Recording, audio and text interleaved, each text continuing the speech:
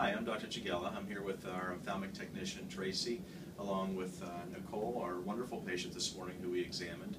One of the things I'd like to stress is that with so many children utilizing iPads and iPhones and SmartPads and computers, I think it's very important at this time to evaluate children's and pediatric eyes for any eye problems, which can include eye strain, patients getting headaches, the eyes not functioning well together, uncorrected prescriptions, which is called refractive error.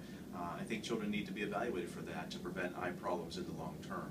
So please bring your children in. We'd be glad to see them. The summer months, as they're off for the summer vacations, this is the perfect time to evaluate them before they go back to school.